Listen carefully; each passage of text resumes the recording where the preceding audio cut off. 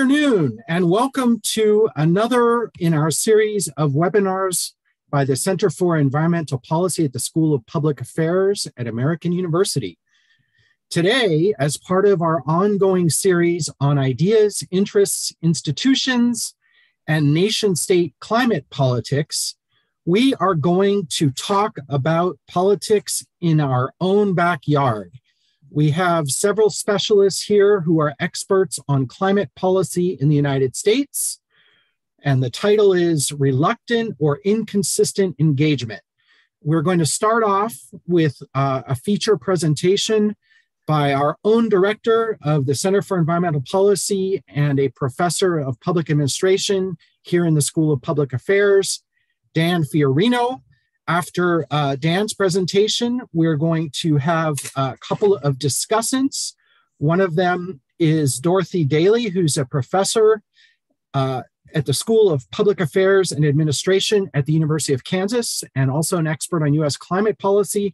And then we will hear from another discussant, Stephen Harper, who's the Global Director of Energy and Environment Policy for Intel. So we look forward to that presentation. As we proceed, if you have questions, please place them in the Q&A area in Zoom. We will hope to get to some of those after our speakers. And the last thing I want to do before starting is just remind you that we have several more presentations in this series. Most of them, or all of them, are going to be in early to mid-May. Our next one is May 10th. We'll be talking about the global adaptation regime, building resilience for an uncertain future. That webinar will be led by Thomas Oatley of Tulane University, and will also feature other speakers with expertise around the world. So now let's come back closer to home and introduce, please, Professor Dan Fiorino. Thank you. Thank you, Todd. It's great to be here today to talk about these issues. And thank you, Todd, also for the excellent series that you've organized that has really allowed us all to explore a number of issues in climate policy. So I want to give a little perspective on the United States. I'm not saying that the US is not a reluctant mitigator, because there is certainly evidence of that. But I think if we look a little deeper, it may be very helpful to say the United States is an inconsistent mitigator, both over time with clear changes in different administrations, but especially among the American states. So I'll get into some of those differences. So what I want to do is just very briefly give a quick history of US climate mitigation, just to make the point that we have had a fair degree of inconsistency over time. Then look at how the US compares to other countries very briefly, but then talk more about variation at levels of government, mainly variation among the American states. So we have, a third to about half of the states that have pretty active climate mitigation, and I'll touch to some degree on adaptation as well, policies, and a number of others that don't, and give you a few performance indicators. And then using the interest, institutions, and ideas framework, which actually works pretty nicely for the United States at a general level, look at some of the explanations for this inconsistency and the prospects for the United States.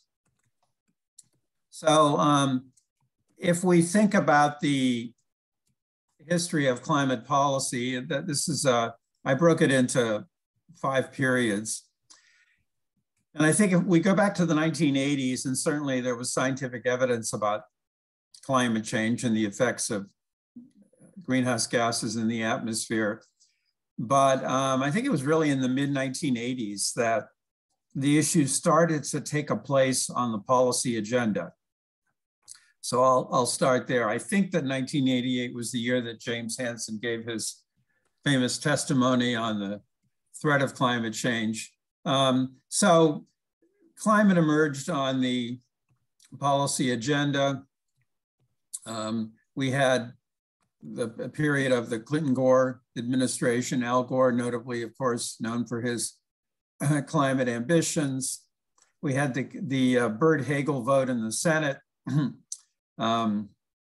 the US was unable to ratify or commit to Kyoto. Then we had a period under the George W. Bush administration of not complete lack of progress, because there was some energy legislation that moved in the right direction, but certainly not clear climate action to get at the causes of greenhouse gas emissions.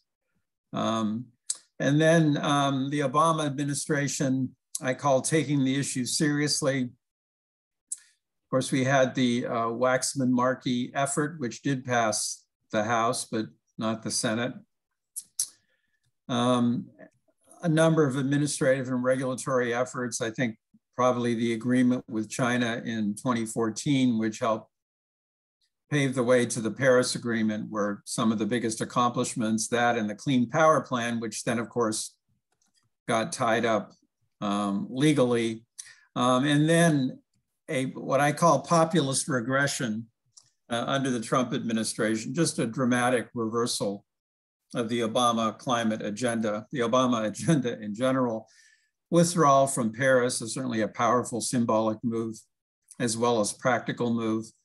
Reversals of a number of policies, everything from auto efficiency to at least efforts to do away with a lot of the appliance lighting, other kinds of efficiency. So US policy and commitment internationally, certainly a period of regression.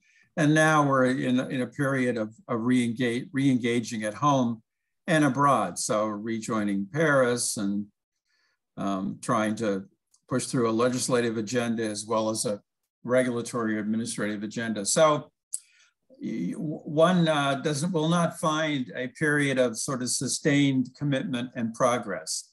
I think just a lot of moving back and forth, and thus use of inconsistency. If we look, I'll just look very briefly at how the US fares in one of the major international climate assessments. This is the Climate Change Performance Index, which comes out regularly. It's a pretty thorough job to look at trends in emissions and commitment to renewable energy. There's certainly other assessments out there, but in this particular one, because it includes about 20% of the assessment is based on policy indicators. The US did not fare well in the 2021 version. So this shows you the top 10 countries. Sweden, probably among prosperous countries, the country that has the most committed policies. United Kingdom, very strong, and so on. And then if we look at the bottom 10 countries, the CCPI put the United States at the very bottom. Some other assessments are not quite so negative, but in this one, certainly. In terms of trends in greenhouse gas emissions, rated very low. In renewable energy, low. That was the relatively better one. Energy use, very low. And then public policy at the very bottom, reflecting the Trump years. So the US does not fare well. There's an, the Environmental Performance Index done by Yale and Columbia universities was a little more positive, but I don't think anyone certainly would claim that the US is a leader in climate mitigation. It's actually a fairly middling and I would say very inconsistent record. But I thought we can look a little more in depth at how different countries are doing. So the first column with the numbers has greenhouse gas emissions and CO2 equivalent These are gigatons, billions of tons. The percentage related to energy, because when I did this, I was very interested in the effects of the energy system, per capita emissions, and then carbon intensity, tons of emissions per $1 million of gross domestic product.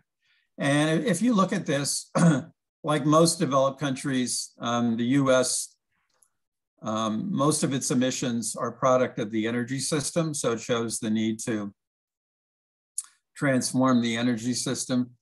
But if you look at the far right row, the US is a reasonably efficient economy. It's a rich country, so it's going to have pretty high emissions. But you look at that per capita emissions, that's really where the US does not compare well at all. A few other countries, I think Canada and Australia, which aren't here, would not perform particularly well. But some fairly prosperous countries, the UK, Sweden, are able to perform pretty well on that indicator. So that's mainly, of course, a product of our transportation system. And this just shows how emissions have been trending since 2005, which is an important year in terms of the Paris commitments. So you see the green line where we've made progress to the extent that emissions have gone down. It's in electricity, power generation, where the rise of natural gas to replace coal has lowered emissions, still a fossil fuel, but less climate intensive. And then some growth in renewables. Renewables are growing at a very rapid rate, certainly, but starting from a very low start. So it will take a while for that to play in. But generally, all the clean energy scenarios say you clean up the power system, then you electrify as much end use as you can. You really push hard on efficiency, and that's where you make progress. But again, buildings pretty stable, industry pretty flat, transportation fell during the pandemic, but resuming its old pattern. I just wanted to give a sense of how things look for the next decade or so. So the Biden administration has adopted a goal and made this part of our commitments under Paris to reduce emissions overall by 50 to 52% below 2005 levels. So you see the blue area sort of shows a couple of some range of a high emission scenario and a lower emission scenario. If we extend out based on current policy, we could get halfway to that goal. I don't know if this fully incorporates all of the infrastructure bills. So, it could be in the higher end of that current policy range, but even if it is, that's still a couple of billion tons of emissions where we're falling short. So the Rodian group, which does some very nice assessments of directions based on the Energy Information Administration data, did a report last fall, Pathways to Paris, and this reflects their assessment. So to really get to the Paris goal of cutting emissions by 50% by 2030, we still have quite a gap. So they lay out a joint action scenario which lays out some additional measures and assumes that its state and corporate sector will see a lot of progress. So as things stand now, I think the current policy is a little more how things look. So here I wanted to just take a look at what's happening at the state level.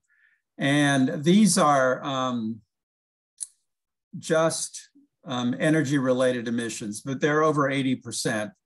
And they're from the Energy Information Administration. They're from 2016. I haven't found something more recent. I need to do more looking. But you take a look at this and you see considerable variation among the American states. So per capita emissions in the US in 2016 from energy were about 16 tons per person. You see some states, California, Massachusetts, the first 5 states listed, that were well below that level. And then you see a number of other states that were well above that level.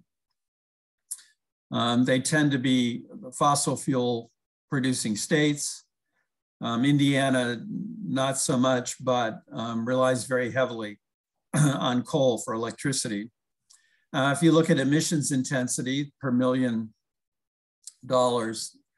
of gross state product, again, you see pretty substantial differences. So states like California, Maryland, Massachusetts in the mid 100s, and other states much, much higher. And then I will return to this later, but part of what we're trying to do in this series is look at the connections between mitigation and adaptation. And I'll return to this, but Climate Central, working with ICF, the consulting firm, did an assessment of preparedness for adaptation in the states. And I thought it was sort of interesting that some of the states that are doing well on mitigation also tend to do well on this assessment. And I haven't really independently evaluated it, but it's just suggestive.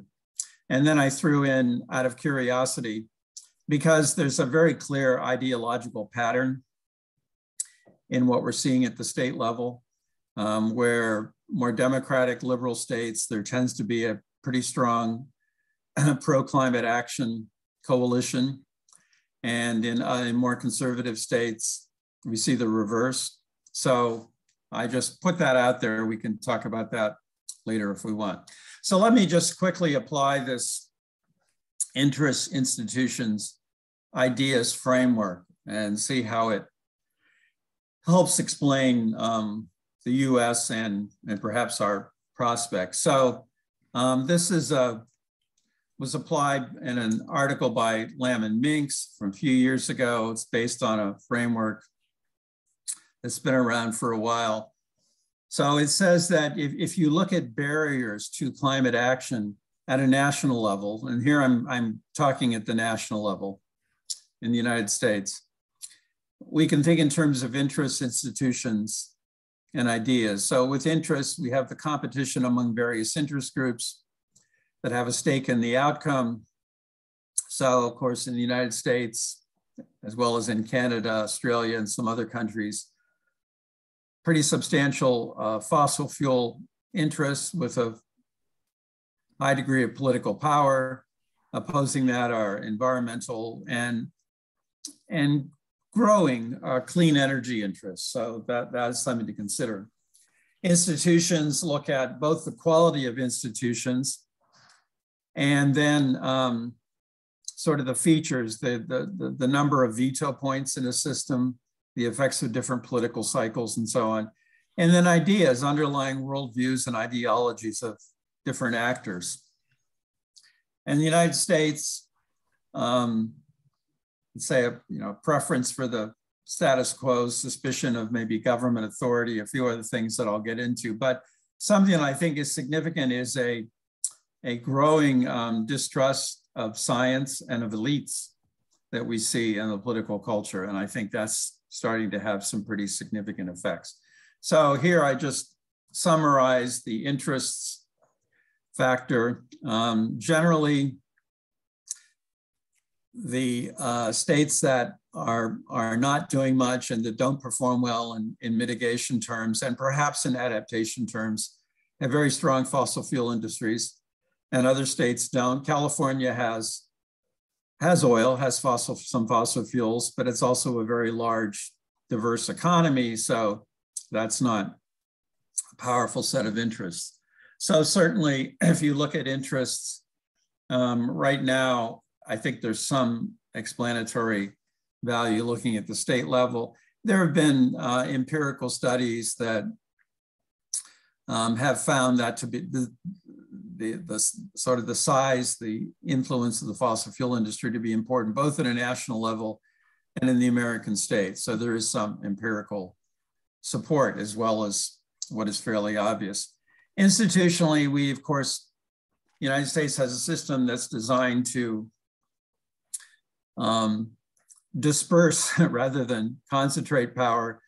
So there was a very nice research article 7 or 8 years ago by Nathan Madden in, I think, in Environmental Politics, and looked at the number of veto points, he called them veto players, in a system at a national level, and found that the more veto players, the fewer climate policies and the less stringent were those climate policies. So there's some general support.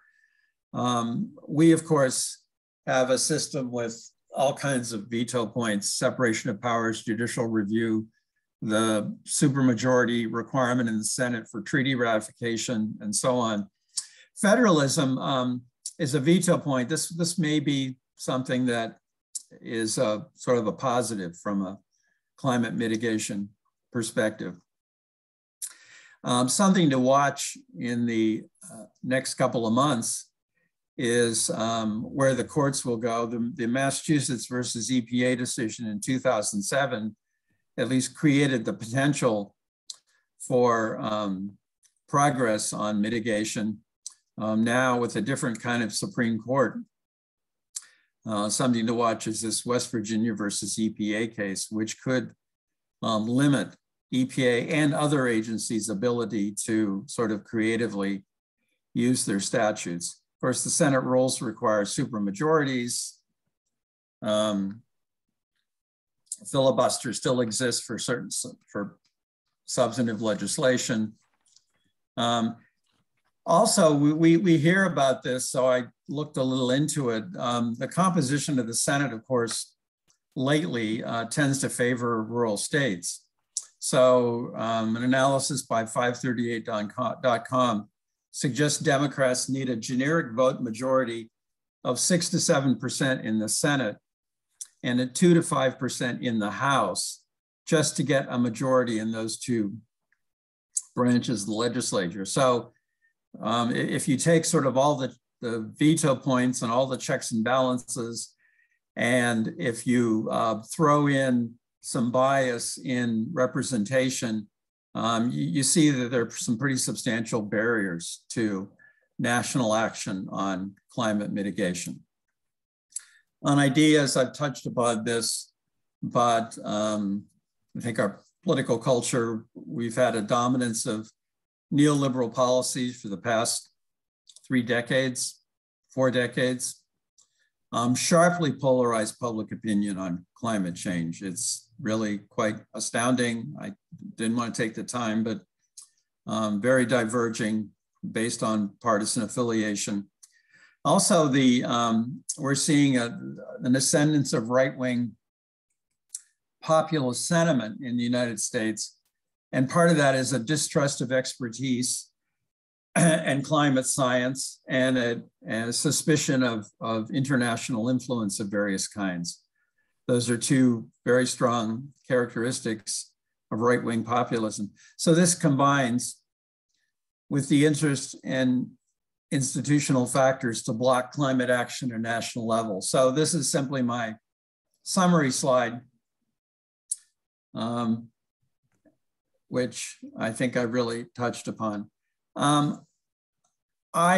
This is just sort of thinking out loud at this point. Todd and I want to discuss this further because this series and a book coming out of it, we are interested in the connections or lack thereof between mitigation and adaptation. So here I just try and lay out what I think are some of the differences between mitigation and adaptation. Mainly, you can free ride on other jurisdictions, other countries, other corporations, mitigation efforts. It's awfully hard when you have flooding or extreme heat or other sorts of immediate impacts to ignore those kinds of things. However, what this doesn't reflect is sort of longer term climate resilience. Well, one of my students called in my class climate proofing. I thought that was an interesting term, where you actually prepare, you don't just have to respond sort of to things as they emerge, but you build in resiliency. So here, this is very speculative, but let me just throw this out. Climate Central and ICF did a report in 2015. I ran across this, and I haven't really looked at the methodology, but I'll assume it's at least enough to speculate on at this point. And they compared states on 5 different kinds of climate impacts to coastal flooding, inland flooding, extreme heat, wildfires, and one other one, and gave grades. They gave grades in each of those specific categories, but an overall grade. And sort of interesting to look at this. You know, if you just sort of eyeball this, and maybe I'll have somebody do a more systematic analysis, but states that mostly seem to do better on mitigation and do seem to do better in this assessment, and states that do poorly do less well. So at least this suggests that maybe there's something about state ideology or state political administrative capacity that may help us predict some of the connections between mitigation and adaptation. So just to wrap up, yes, the US is a reluctant mitigator, but it may be very helpful to say it's an inconsistent mitigator. There's been some incremental progress, but well short of the needed reductions to meet obligations under the Paris Agreement and really sort of contribute to this process of reducing emissions. 1/3 to about 1/2 of the states, depending on how you count them, are really carrying the mitigation load. The other states are free riding, at least on the mitigation side. The politics of mitigation and adaptation are different, but we really need to think more about that. And strategic adaptation, that is building longer term resilience, could reflect aspects of state ideology and state administrative capacity. So with that, I will turn the floor back over to Todd. Thank you for letting me present this. Many thanks, Dan, for your lucid presentation of some of the shortcomings of US climate policy. Before we open up for discussion, let us please hear from our 2 discussants, starting with Professor Dorothy Daly of the School of Public Affairs and Administration at the University of Kansas. And thank you for joining us very much. Thank you. Thank you, Todd. And thank you, Dan, for that presentation. It's a pleasure to be here. I just want to confirm technologically, it seems like we're a go. You can all hear me. Thank you. So, Dan, your presentation was fantastic. And I think your assessment of sort of the nuance of reluctant versus inconsistent is spot on. And even within the sort of inconsistency at the federal level, at least what I see through my own work and even in your presentation, is that there's some consistency at the subnational level in that it's certain states that are the leaders. And this is actually true across a variety of policy areas, not just environmental policy.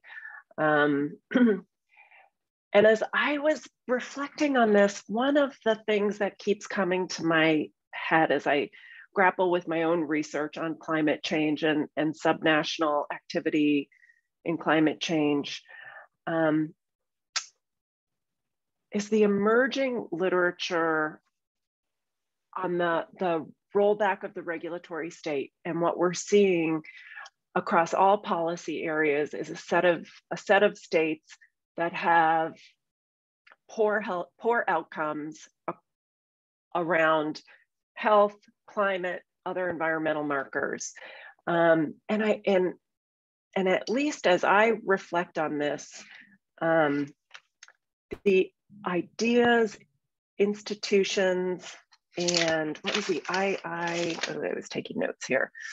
The interest, ideas, and institutions framework seems very promising to think through some of the explanatory forces pushing us with respect to climate policy. I will also agree with you that I think adaptation and mitigation are they're related, but they're two different issues. One of the things that I've been looking at in the literature includes all of the ways that stealth adaptation is happening, that gets around, that does this end run around some of the divisive politics of climate change. And of course, that runs into a hard wall in some areas when it is still using the public sector as an avenue for change. So I do think there's this broader challenge of what's the role of government and what's the role of government with respect to climate change, climate mitigation, climate adaptation.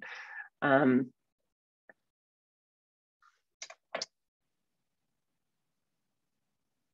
also say, I struggle a little bit with the literature on subnational climate policy, and I've worked in this area, and I think one of the things that collectively we as researchers and decision makers could really benefit from is more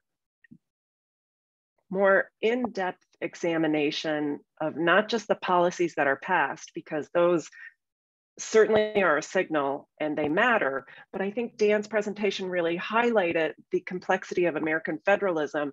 A policy that's passed is only as good as the implementation of that policy. And I think there are so many opportunities for policy implementation to be slowed down. And in particular, when you have concentrated interests that will bear some of the costs of curbing emissions or adapting to climate change, although certainly the mitigation part, when we're thinking through electricity, transportation, even the manufacturing of substances, those concentrated interests can really be an effective veto for a well-crafted policy. And so I think that's something as we go through and think about the promise of subnational policies in addressing climate mitigation, and there's a lot of forecasting on the promise of state, local, and private sectors enacting even without the federal government. Those estimates are only as good as the policy implementation on the ground, and that strikes me as still an open question with a lot of opportunity for drift or delay. I'm mindful of time, and I want to provide our other discussant an opportunity to talk about Dan's presentation, and I'd welcome the opportunity too to have questions at the end of the webinar as well. So I can end there, circle back later if there's time and chat more, but I'm happy to turn it over. Great. Thanks, Dorothy, for this raising to the fore this question of federalism and sort of implementation at the subnational level, which I hope and expect we'll come back to a little bit later. For now, let's move on to hear from Stephen Harper, who is the Global Director for Environment and Energy Policy at the Intel Corporation, and also a member of the Center for Environmental Policy's Advisory Board. Thank you very much, Stephen, for joining us. Thank you, Todd. Can you all hear me? Can you hear me, Todd? Okay, super. Thanks very much, both Todd, to yourself, as well as Dan and Dorothy. I'm going to make a few statements that hopefully will be provocative and spur further discussion, but I'm not trying to be purposely. Hang on, let me turn off my phone. Not trying to be purposely provocative, but I do think there's some interesting topics here that we could pursue. I agree with Dorothy that Dan got it right in saying the U.S. is both reluctant but mostly inconsistent. I think that there are a lot of reasons for that, in my view. One of the reasons, I think, for reluctance, and clearly the inconsistency has a partisan rhythm to it as the pendulum swings back and forth. But I think, our government in general is not only designed to be somewhat of a logjam, as Dan alluded to, but certainly the politics of the moment show that people say, well, the nation is very divided. I actually think, we're proving to be a very centrist country. And more so than the division. The division is on the extremes. I think there's just a lot of moderation in the middle. And I think one of the reasons why folks are reluctant on climate change and policy is because it's been shown to require government action. It's a big problem. It's a big, knotty problem that requires big government solutions in the eyes of many. And we're at a period of time where trust and confidence in the ability of governments to do anything competently is at a very low ebb. And I just cite the fact that there are still funds that have not been spent from the 2009 Recovery Act. The government can't get money out. There's money still unspent from the recovery programs that were put in place in 2021. You would think spending money which gains political kudos would be something the government would be very good at. Governments just have not shown themselves to be very competent. And I think the environmentalists and the Democrats have made an error in overemphasizing climate change as a crisis. And I believe it is a crisis. My personal politics are generally left of center. For what that's worth. So my criticisms here are of my own fellow travelers, but I think there's been an overemphasis on the crisis portion of climate change versus the opportunity aspect. People hear about how big a crisis it is. The tendency is to throw up your hands and say, it's in the hands of God. There's nothing we can do. And I think as much as The Inconvenient Truth, Al Gore's movie, was a seminal contribution to raising people's awareness of the problem, I think it did some damage, both because of his partisan affiliation and because the overwhelmingly negative, import of that film to many people. Now, on the positive side, and again, I didn't have a chance to pull up the specific polls, but my impression from reading over the last 4 or 5 years is that notwithstanding division over climate change, there are more people now than before across the spectrum who view climate change as real and climate change is partly human caused. And I think part of that is due to the fact that it's now becoming more personal. And there's an analog here, personal in the sense that people are experiencing particularly bad weather, bad droughts, and they're starting to make the connection as it affects their own lives. It's not just something on the news that happens in some other part of the world. And I think that there is a corollary here, or a precedent. In the distant past, I've seen polling around the issue of gay marriage. And it turns out over a fairly short period of time, the number of Americans who supported gays' right to marry went up dramatically over time, and not over a particularly long time. And some of the analysts of that data have suggested it's because people realized it touched their lives personally. they had a loved one or family member, colleague who was affected by it. It wasn't just some abstract issue. So I think personal impact is important on the positive side. The climate change performance index, Dan, that you presented seems to me a little flawed, and I'd love to take a look at the details.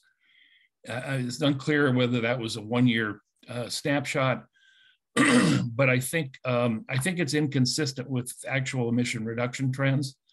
Again, I didn't have a chance over the week to go back and pull out the data, but I've seen data that shows, and it depends on what time frame you pick, clearly, that been greater emission reductions over the last 20 years in the United States than climate emission reductions than in Europe.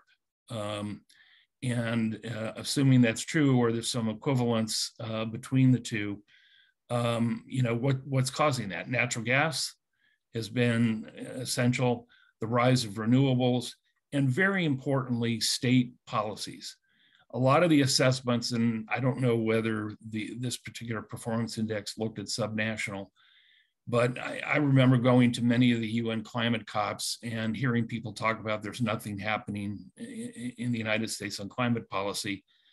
And yet when you present to them what was happening at the state level, and granted it's somewhat partisanly skewed, there's still a tremendous amount of stuff that has happened at the state level. And on top of it, there's been a ton of corporate commitments that have added to real emission reductions, at least in the recent past. So I think there's a danger in looking just at the federal level and judging that as comprising US action.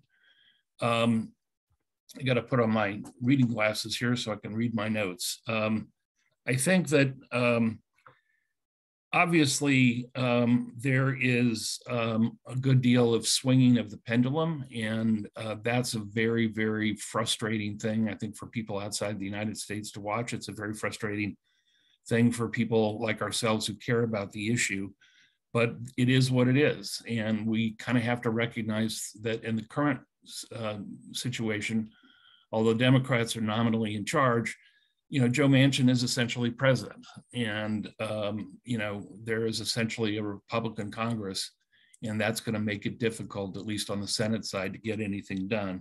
And it's probably going to get more Republican in the next election cycle. Several people, and Dan mentioned growing skepticism of science. That's an interesting issue for me. It's not, I think there's skepticism across the political spectrum, but it tends to be issue by issue. I have a number of liberal relatives and in-laws who are gung-ho for climate science, as well they should be, but who believe that GMOs are evil and are bad for you, and believe that electromagnetic fields like cell phones cause brain cancer. The science on both of those issues has been clear for many, many years, in fact, decades in the case of EMFs. And yet conservatives tend not to believe climate science. Liberals, many of them, tend not to believe science that goes against their inherent prejudices. And I just think that's a factor of human nature. So I don't think either side is particularly pure in terms of believing in science. A couple of final things. I think it's important to point out that right now, who knows whether Build Back Better climate provisions will pass. Hopefully they will, and reconciliation, if not sooner. But there's an important thing that's going on that was alluded to by Dan when he talked about the conservative Supreme Court. And that's really happening at the lower court level, which many of the lower courts are even more conservative than the Supreme Court, thanks to President Trump. There's a thing called the Chevron doctrine, which many people may know or may not know, but it goes back many years, and it's been the practice of the courts to give deference to executive agencies in their regulatory judgments if they go through a sound analytical process and notice and comment. Increasingly conservative justices at the appeals level are throwing out rules that EPA or other agencies have gone through where they think they are beyond the mandate given to the agency by Congress. The Chevron rule, if it is upended is going to take away executive action as the last resort of climate policy progress. And that, I think, is almost more important than what happens with congressional margins. Finally, two observations. One, we haven't talked about the international scene at all. There's a very important interrelationship between progress in the domestic scene on climate change and our international credibility in the Paris process. And it's true for us and it's true for China, the two biggest emitters. The US and China, both in the last COP and certainly before Paris, came together, signed some agreements, and made international negotiation progress possible. And so that's a positive thing, but both countries have been backtracking a bit or not making progress. China has sent very confusing messages regarding its dependence on coal. And I think that that interaction for both China and the United States harms our credibility and our ability to move things forward internationally. Finally, one last comment. We just made 2 weeks ago an announcement of a net zero commitment by 2040. And there's some interim goals that we agreed to by then. We don't know quite how we're going to get there because we're not a big emitter, but we do have emissions and we're growing very fast. And we're investing $40 billion this year in new plant capacity and more in the next 2 years. So how do we get to net zero if we're already emitting and we're growing? We're working on that. We feel confident we can get there, but every big company in the country, it seems, is committing to net zero, and the net implies offsets. And I often think to myself, how does the math work out? If all these companies are going to net zero, where are all the offsets going to come from?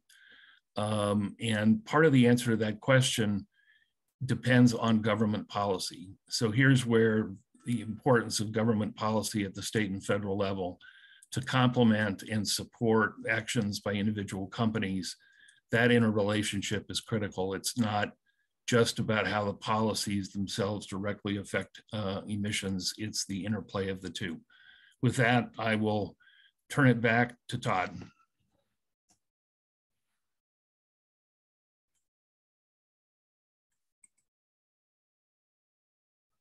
You're on mute, Todd. Oh, am I still on mute? Nope. No. Okay. Thank you for those important comments also about a range of issues, ending with the question of public-private collaboration and how to help ensure that the private sector's push to net zero can actually be can become real through some government action as well as through action by the private sector. So thank you. We want to open the floor.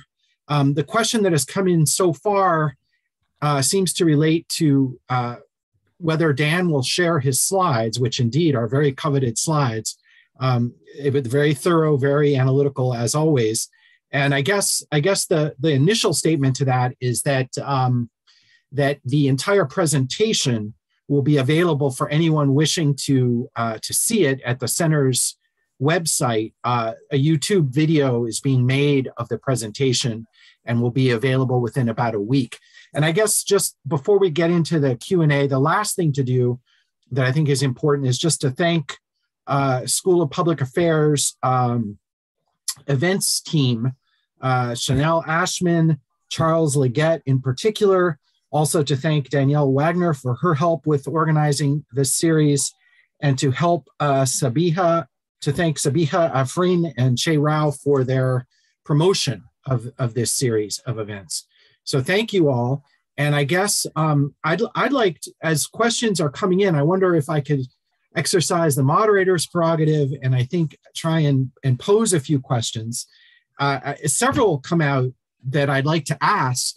I think the first one is that all three of the speakers touched to some extent on US subnational efforts, which I think are important because on the one hand, they allay fears about inconsistency by showing that at least, California and Massachusetts, according to Dan's demonstration, are, consistent and solid as, mitigators and performers in the sort of Paris sense of the word, in reducing emissions over time.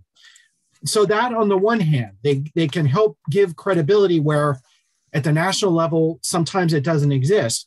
On the other hand, I mean, as I've argued and we've had discussions about whether or not going to the subnational level is a good way to sort of consider mitigation, because it somehow excuses poor national level performance.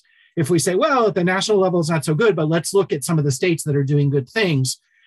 I mean, I guess I just wonder how we walk the line on making sure we consider subnational efforts, but also considering that, as Dan mentioned, they are also veto points. And that, as I think all three speakers mentioned, I mean, the veto points, such as the Supreme Court, such as the Congress, and such as even how, as the Chevron doctrine, how executive policies are considered and implemented and questioned, I think are all, they're all in flux depending on which party is running the country, formally and informally. And I think Dan made a convincing argument that we may be, and everyone, all of us who study politics, see that things aren't boding well for the Biden administration and for the Democrats in the midterms. So it seems a second question, the first one being the sort of the role of subnational analysis. The second one being, how can we go forward nationally, even if the inconsistency and the pendulum swing goes back in the midterms in a hard way to the Republicans, who include a majority at this point of climate deniers? How do we save face internationally and continue mitigating? Are there ways at the national level to do that? And I think a third provocation comes from the question, it's great that Intel has net neutrality by 2040. It seems indeed that a lot of companies are moving in that direction, and that a lot of it does involve offsets, which some people question as, true emissions reduction, because what you're doing is really, you're sort of reallocating emissions on a ledger sheet, right? I mean, it's not as if you're reducing emissions in an absolute way. But the question is, how can the private sector continue to be pressured into, I mean, not to say that Intel was pressured necessarily, although public opinion is moving in that direction, but how do we ensure that the private sector does its part without leaning on the private sector to do the work of government, which sometimes is not being done, right? And so, I think those are three questions to start out with. And we would encourage people to submit questions to the Q&A area. Thanks. Todd, can I take a first crack at least two of your questions? Sure, please. The first is, I don't think pointing out that there's progress at the subnational level, at least from my perspective, is not an excuse for lack of performance at the federal level.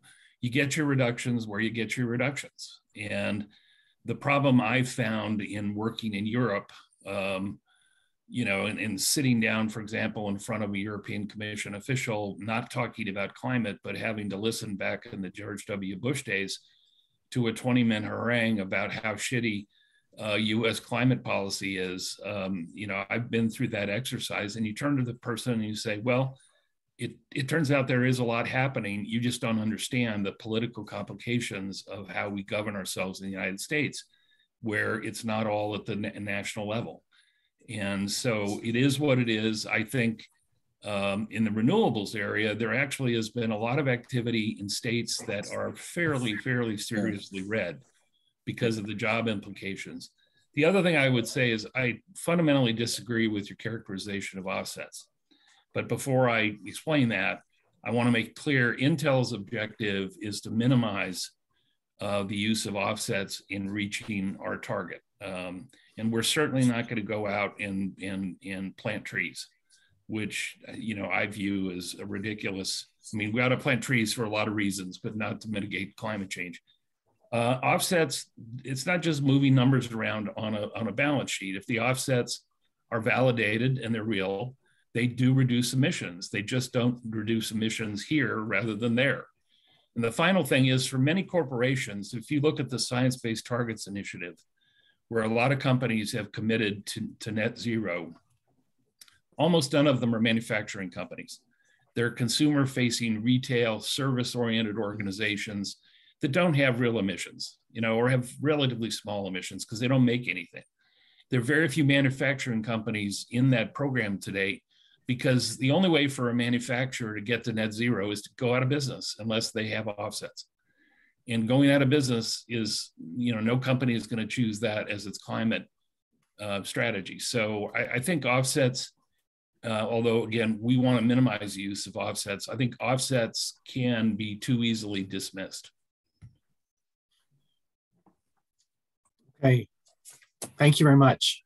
Good points. Okay, others?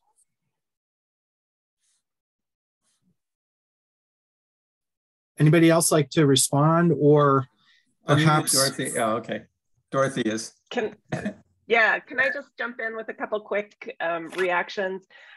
So Todd, in thinking through sort of your initial premise of, focusing so much on state level action, is that excusing federal level inaction.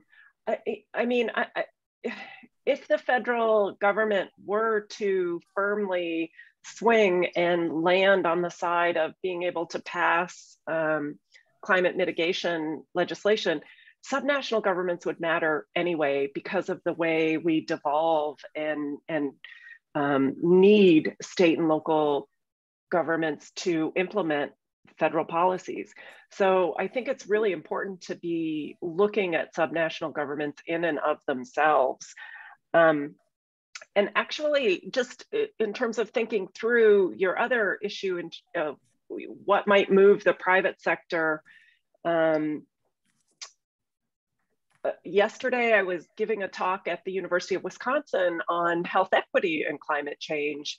And one of the striking things that I think is happening with respect to climate change across the country, and that will continue to happen, it is going to become much more difficult to get the kind of insurance you need to operate in climate conditions. And so I think there's a range of things that can be sort of churning at a level that is hard to see. But I think insurance, in the face of extreme and frequent extreme events, will make companies act differently to insulate themselves from risk. And that may have climate consequences.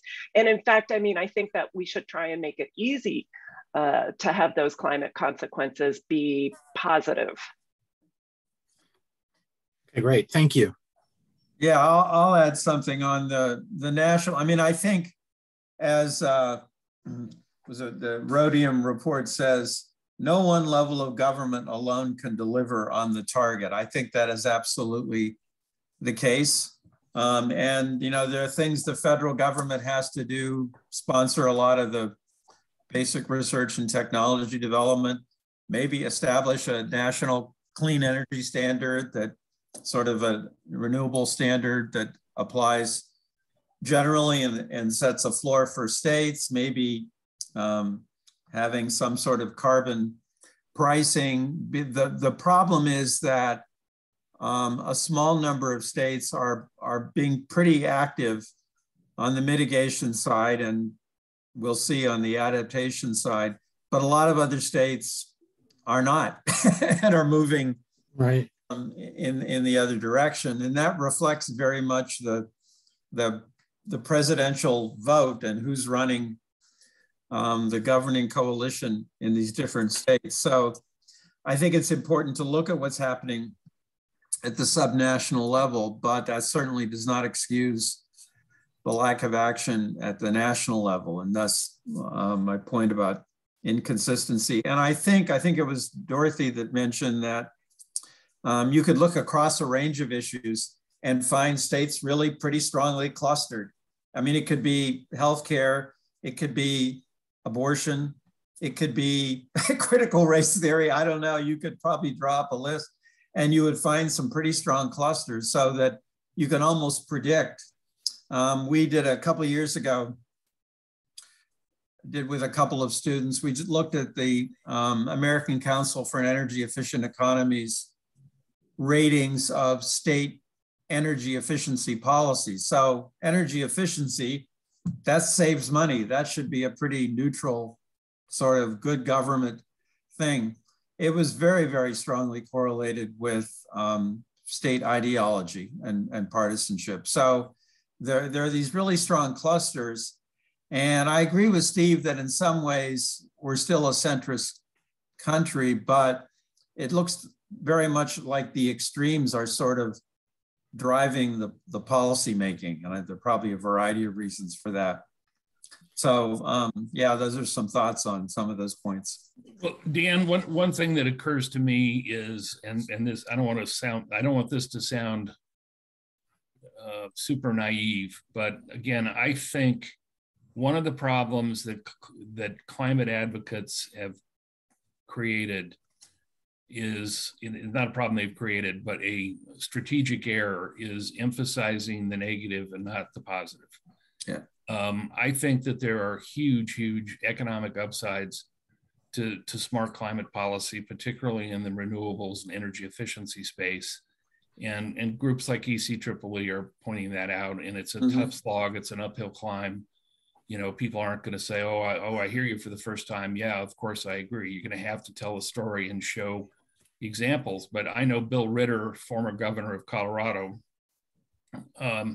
who I've worked with on a variety of things in the nonprofit world. He runs a center at Colorado State University, the Center for the New Energy Economy, I think it's called. And he's worked with governors in a number of states, including a number of red states, on the jobs opportunities associated with renewable energy. And there's some good examples that he cites, and I don't recall off the top of my head which states they are, but they're in the Midwest, where you get two red states vying to, you know, who's gonna have more solar energy than the next. And because they see that there's job opportunities, and you know, that's not a magic bullet, but you know, the mitigation side has opportunities. It's not all about, you know, having to eat artificial meat. Yeah, no, thanks. I agree. I'm a strong advocate of a sort of green economy framing of these issues where you, I mean, renewable energy generates more employment. It saves money. It improves public health. You could even set aside all the sort of climate greenhouse gas emission arguments and make a pretty strong case for that. And a lot of, I mean, the state with the highest proportion of renewable or wind generated electricity is, I think, Iowa now.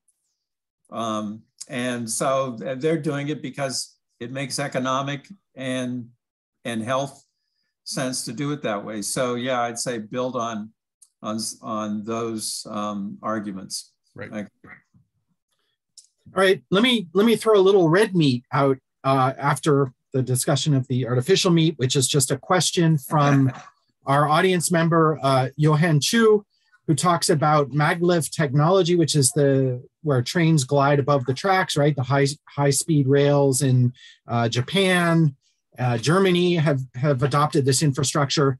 And the question is, why can't the United States invest in this technology for a better and cleaner future? Is it because of automobile lobbyists, or is it because people don't know this technology and infrastructure? Anyway, one question. Another one from Linda: it seems that individuals still have the freedom to create change through ideas like those presented by Douglas Talame and the NWF. Do you have any ideas to support this type of change? Okay, I throw those two questions out.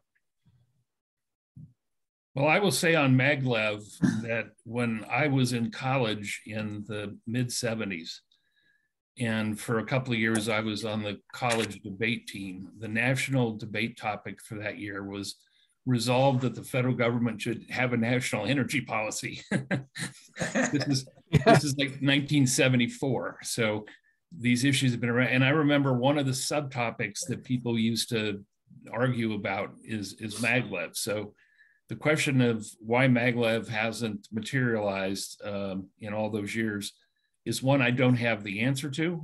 But it does, it does bring up the question of whether real mitigation of climate change is going to be, renewable energy and energy efficiency and a lot of the things that are already out there, and how much of it is going to be due to sort of big ticket projects, whether it's maglev or whether it's, carbon capture and storage or direct capture. There's a lot of money that could be invested in maglev that probably could have more immediate effects in being invested in more traditional things like renewables. Just my thought. And I think you with respect to that kind of infrastructure investment, you also at least have to acknowledge the expanse of the geography of the United States. So the comparison with Japan and Germany, geography is a big difference. With China, okay, so that's also a substantial geography, but a very different political system. So, I mean, the California experience with trying to invest in high-speed rail is, I think, a cautionary tale of how Americans feel about their government, right? It's slow going, full of a lot of distrust and very difficult decision-making. Just to circle back to a point that Dan made earlier, and Stephen too, on it is the American consensus on climate change, divided or more central? And it made me think of the scholarship actually coming out of one of your colleagues, Jan Laley, and the book Who Votes Now? And so sort of thinking through broad American public opinion and who participates in the political system, those are two different things, and there's some real patterns to that. Yeah. So I think we have some challenges with, what our preferences might be for things like maybe different infrastructure, more efficient infrastructure, and then whether or not we all collectively show up to continue to demand that and press it at the polls and elsewhere. Great. Linda clarifies her previous question, but I think the broader question that she suggests is, what role can individuals still play in this? Is there a place for each of us to do something in the U.S., or, frankly, is the problem too big for individuals? I think that's kind of the question she's heading at.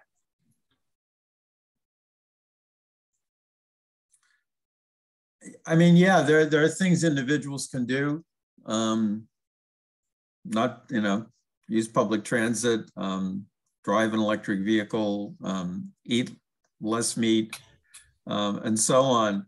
But if you look at sort of the actual behavioral change, that can only get you so far. I mean, if you're still generating a lot of electricity with coal and natural gas, or if you're still relying on oil for 98% of transportation, that those are things that an individual behavior can change. So yeah, people can individually make a difference and should do that, but the systems have to change. At least that's my conclusion.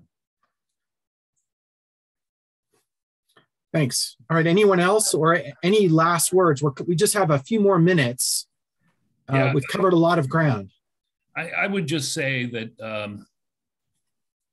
and maybe I'm overly pessimistic, I think people should do what they can do consistent with, their needs, their family needs, et cetera, which varies. Where do you live relative to where you work? And, what options do you have at your disposal, which is going to vary from person to person.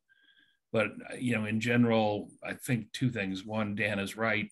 This is going to require, I think, as Dan made the point very early on, this is about a transformation of the energy system. That's what climate change is about. And it's about other things as well, but they're on the margin. The other thing is, I just don't believe that masses of people are going to change their personal habits fundamentally on things like, do I eat meat or not, because of climate change. And if we're dependent upon, the additive value of all these individual behavioral changes to make a difference in the big scheme of things, I think we shouldn't hold our breath. But again, it can make a contribution. And for people who feel like they want to have a sense of personal responsibility, I think that's worth it in and of itself. Great. Any further comments? Yeah, I'll just throw in, Steve alluded to this, and Dorothy may have as well, that a lot of the problems in dealing with climate change really sort of get at the state of our political system. And a big issue is just low confidence and low trust in government, and also low social trust in other people who you don't know personally. And it's very hard to get agreement on goals and agreement just on evidence and science when you have those levels of distrust. So I think that's a big issue.